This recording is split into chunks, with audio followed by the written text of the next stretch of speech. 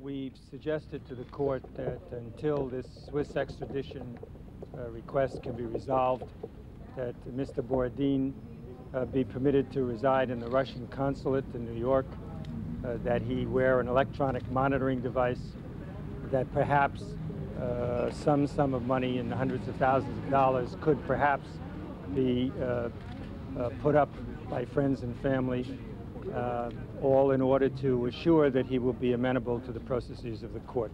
That's what I said in court, and that's what I've suggested for the court's consideration.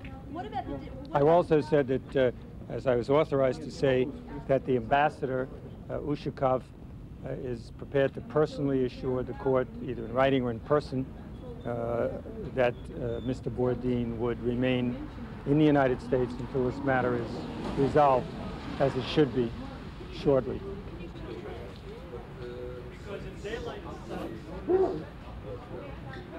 He's being held in general population in jail, as far as I know. You have to excuse me, ladies and gentlemen. Whatever I have to say, I'll say in court. Thank you.